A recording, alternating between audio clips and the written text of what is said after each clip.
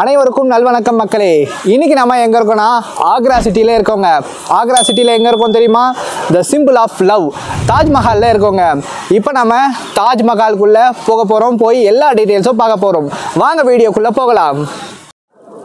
தாஜ்மஹாலில் மொத்தம் 2 கேட் இருக்குங்க, east west. நம்ம வந்த கேட்டு பார்த்தீங்கன்னா வெஸ்ட்டுங்க. இப்போ நீங்கள் பார்க்குறது west gate.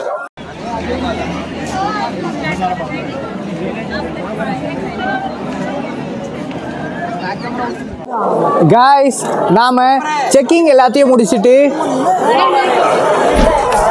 The symbol of love தாஜ்மஹாலுக்கு வந்தாச்சுங்க. இப்போ உள்ள போகலாம். போயிட்டு எல்லா டீட்டெயில்ஸும் நம்ம பார்ப்போங்க. காய்ஸ், இங்கே முன்னாடி பார்த்தீங்கன்னா ஒரு பெரிய கார்டன் இருக்குங்க. இது வழியாக தான் நம்ம தாஜ்மஹாலுக்கு நடந்து போகணுங்க. வாங்க நம்ம அப்படியே நடந்து போவோம். நீங்கள் இந்த கேட்டில் இருந்து உள்ளே வரும்போது அந்த கீழே ஒரு சென்டர் ஆர்ச் இருக்குது தெரியுங்களா? அந்த இடத்துல நீங்கள் பார்த்தீங்கன்னா தாஜ்மஹால் வந்து உங்களுக்கு அப்படியே கிட்ட இருக்கிற மாதிரி தெரியுங்க. ஆனால் இங்கேருந்து நம்ம நடந்து போக போக பார்த்தீங்கன்னா தாஜ்மஹால் நம்மளை விட்டு விலகி போகிற மாதிரி இருக்குங்க. இது இங்கே இருக்கிற ஒரு ஆப்டிக்கல் இல்யூஷனுங்க. எனக்கு பின்னாடி ஒரு கார்டன் இருக்கு இல்லையா, இது பேர் வந்து சார்பாக் அப்படின்னு சொல்லுவாங்கங்க. இது வந்து பார்த்தீங்கன்னா மொத்தமாக 17 ஏக்கர்ஸ் நிலப்பரப்பில் பின்னாடி இருக்குங்க. இந்த கார்டன் மொத்தம் பார்த்தீங்கன்னா 4 பீசஸாக கரெக்டாக வந்து ஸ்கொயர் ஷேப்பில் செதுக்கியிருக்காங்கங்க. அதே போல் இதில் கிராஸ் மார்க்ஸ் போட்டு மொத்தமாக இதை 16 பார்ட்ஸாக இந்த கார்டனை செதுக்கியிருக்காங்கங்க. தாஜ்மஹாலை சுற்றி 1 கிலோமீட்டருக்கு எந்த வெஹிக்கல்ஸும் அலௌடு கிடையாதுங்க. உங்களை 1 கிலோமீட்டருக்கு முன்னாடியே இறக்கி விட்டுருவாங்க.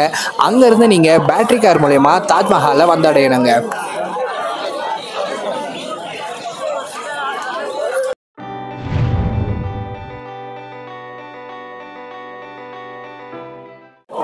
நம்ம இங்கே தாஜ்மஹாலுக்குள்ளே வரத்துக்குள்ளே பார்த்தீங்கன்னா 1008 செக்கிங் உள்ள பண்ணிடுவாங்கங்க. மொபைல் ஃபோன் மட்டும்தாங்க உள்ள அலோடு. அதே போல் பார்த்தீங்கன்னா ஸ்டாண்ட் எதுவும் அலோடு கிடையாது. இயர்ஃபோன்ஸு, பவர் பேங்க்கு எதுவுமே அலோடு கிடையாதுங்க. பேக்கு கூட உங்களுக்கு அலோடு கிடையாது. ஆனால் வாலெட் மட்டும் உள்ள அலோவ் பண்ணுறாங்கங்க. இன்றைக்கி சண்டே காய்ஸ், பார்த்தீங்கன்னா செம்ம கூட்டம். இன்றைக்கி நல்லா எல்லாரும் செல்ஃபி எடுத்து தள்ளிக்கிட்டு இருக்காங்க. அவன் பார்த்தீங்கன்னா அந்த கூம்போடைய முனையை பிடிக்கிறேன்னு சொல்லிட்டு ஃபோட்டோ எடுக்கிறேன்னு சொல்லி காமெடி பண்ணிக்கிட்டு இருக்கானுங்க. வடக்கன் லீலைஸ். தாஜ்மஹாலோடைய மெயின் என்ட்ரன்ஸுங்க அது. அங்கேருந்து நீங்கள் அப்படியே நடந்து வந்தீங்கன்னா இங்கே ஒரு மேடை மாதிரி இருக்கும். அதில் தண்ணியெல்லாம் ஃபில் பண்ணி ஒரு சின்ன குளம் மாதிரி இருக்குங்க. அதுலேருந்து இங்கே பார்த்தீங்கன்னா தாஜ்மஹால் செம்ம அழகாக நம்மளுக்கு தெரியுங்க. எனக்கு தெரிஞ்சு இங்கே வந்து யாருமே பார்த்தீங்கன்னா இதோடைய கட்டட கலையையும் இதோடைய அழகையும் ரசிக்கவே வரலங்க. அவனுக்கு டிபி எடுக்கிறதுக்கு ஒரு ஃபோட்டோ இருந்தால் போதும். அந்த மாதிரி தாங்க பண்ணிக்கிட்டு இருக்கானுங்க.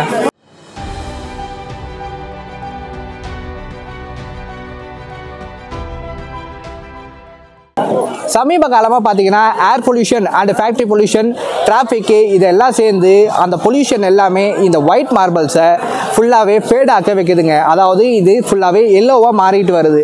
அதனால் இதை பாதுகாக்கிறதுக்காக நிறைய ஸ்டெப்ஸ் நம்ம கவர்மெண்ட் எடுத்துக்கிட்டு வராங்கங்க.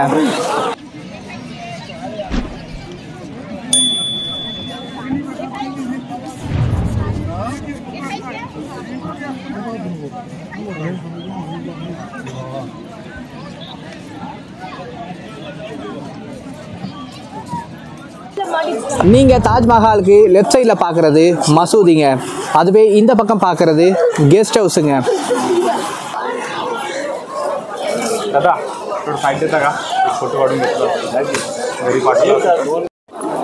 தாஜ்மஹாலுக்கு ரொம்ப பக்கத்தில் வந்தாச்சு கைஸ். இதுக்கு மேலே நம்ம தாஜ்மஹாலுக்கு மேலே போய் மற்ற டீட்டெயில்ஸ் எல்லாத்தையும் பார்ப்போம் வாங்க.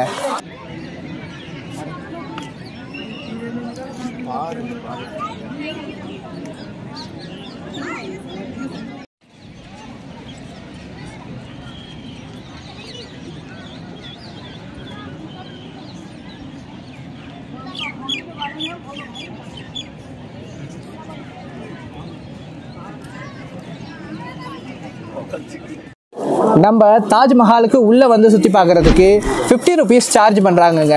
நீங்கள் தாஜ்மஹாலுக்கும் உள்ளே போய் அந்த கல்லறையும் பார்க்கணும் அப்படின்னு சொன்னால் உங்களுக்கு 250 ருபீஸ் சார்ஜ் பண்ணுறாங்கங்க. அது மட்டும் இல்லை, ஃபாரினர்ஸுக்கு நம்மளை விட 10 டைம்ஸ் அதிகமாக சார்ஜ் பண்ணுறாங்கங்க. இப்போ நம்ம தாஜ்மஹாலுக்கு உள்ளே போவாங்க, அதுக்காக தான் இந்த டிக்கெட்டை வாங்கியிருக்கோம். நம்ம உள்ளே போயிட்டு என்னென்ன இருக்குன்னு பார்க்கலாம், மற்ற டீட்டெயில்ஸ் எல்லாத்தையும் பார்க்கலாங்க.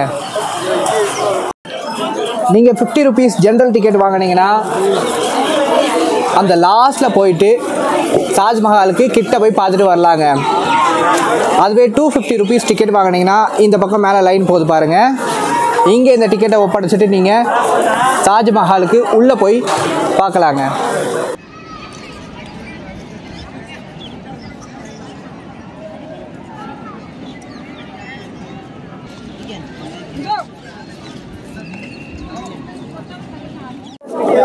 எவ்ரி ஃப்ரைடே பார்த்தீங்கன்னா நம்ம தாஜ்மஹாலுக்கு லீவுங்க. ஏன்னு பார்த்தீங்கன்னா பின்னாடி பார்த்தீங்க இல்லையா, இந்த மசூதி தாங்க காரணம். இங்கே ஃப்ரைடே ஆனால் வெறும் முஸ்லீம்ஸ்க்கு மட்டும் இங்கே தொழுகை பண்ண அலோவ் பண்ணுறாங்க, மற்றபடி நம்மளை அலோவ் பண்ணுறது இல்லைங்க. நம்ம உலக அதிசயமான தாஜ்மஹால் டெல்லியில் இருக்கிற குதுப் மினாரை விட 5 அடி உயரமானதுங்க. குதுப் மினார் பார்த்தீங்கன்னா 239 feet, அதுவே நம்ம தாஜ்மஹால் 243.5 feetங்க. காய்ஸ் இங்கே பாருங்கள், entry only for 200 value ticket holders in main மசோலியம்ங்க. அதாவது 200 ரூபாய் மதிப்புள்ள நீங்கள் டிக்கெட் கையில் வச்சுருந்தா மட்டும்தான் உள்ளே போய் நீங்கள் சுற்றி பார்க்க முடியும் தாஜ்மஹாலுக்கு உள்ளே. என்னோடய காலில் பார்த்தீங்களா ஸ்லிப்பர் கார்டு, இது இருந்தால் தான் தாஜ்மஹால் மேலே ஏறுறதுக்கு உங்களை அலோவ் பண்ணுவாங்க. வெளியில் கேட்டில் உங்களுக்கு 10 rupeesக்கு இதை விற்பாங்க. வாங்கி மாட்டிக்கிட்டு தாஜ்மஹாலை பார்க்குறதுக்கு ஜாலியாக வாங்க. நம்ம கேட்டில் டிக்கெட்டை கொடுத்துட்டு உள்ளே வந்தாச்சுங்க. இப்போ இந்த வழியாக நம்ம மேலே போய் தாஜ்மஹாலுக்கு உள்ளே எப்படி இருக்குன்னு பார்க்கலாம் வாங்க. இது தாங்க மெயின் என்ட்ரி. வாங்க நம்ம உள்ளே போகலாமா? தாஜ்மஹால் உள்ள காலடி எடுத்து வைக்கிறோங்க. ஃபுல்லாக கட்டையில் செஞ்சு வச்சுருக்காங்க ஸ்டெப்ஸு, இதில் தான் மேலே ஏறணும். வந்தாச்சு வந்தாச்சு வந்தாச்சு. ஒரு படியும் ஒரு அடி உயரங்க. दीदी आप थोड़ा साइड हो. வந்தாச்சுங்க.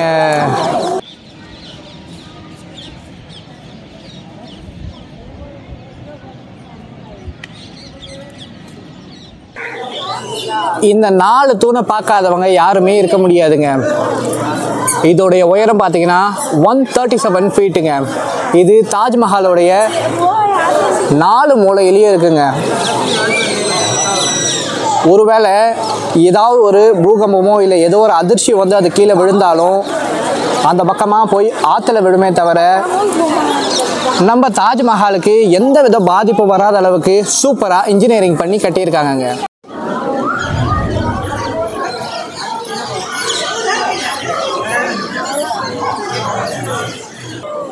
யமுனை ஆத்தோடைய கரையில் தாங்க நம்மளுடைய தாஜ்மஹாலை ஷாஜகான் கட்டியிருக்காரு. பாருங்க என்ன மாதிரி ஒரு அழகான வியூன்னு சொல்லிட்டு.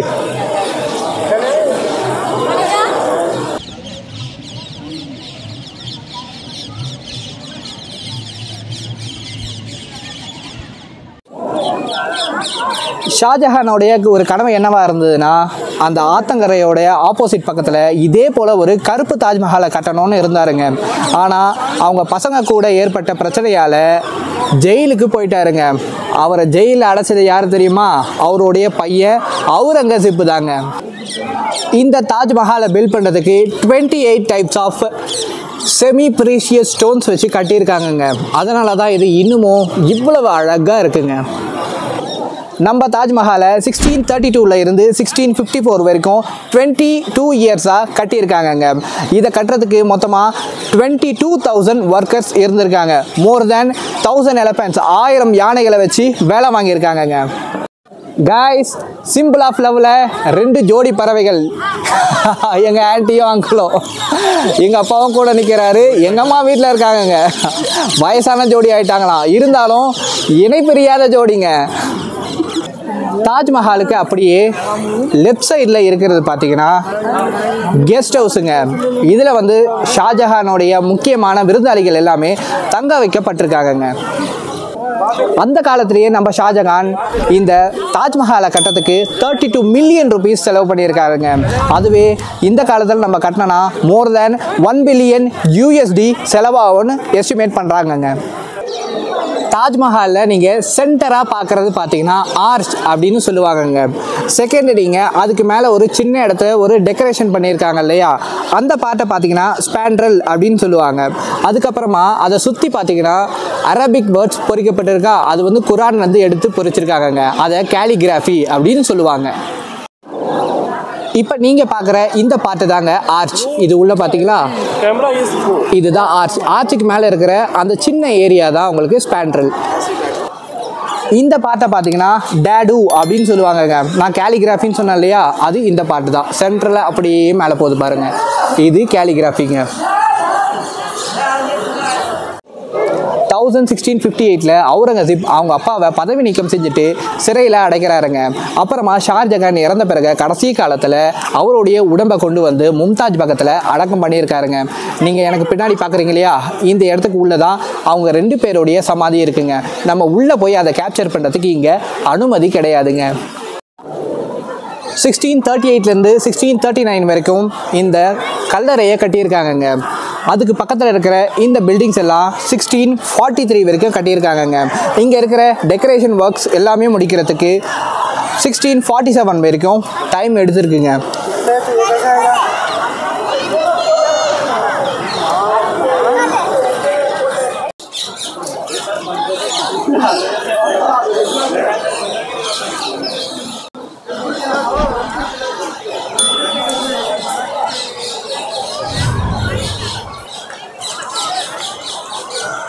நம்ம தாஜ்மஹாலோடைய சீஃப் ஆர்கிடெக்ட் யாருன்னா ஒரு இந்தியன்னு சொல்லுவாங்க.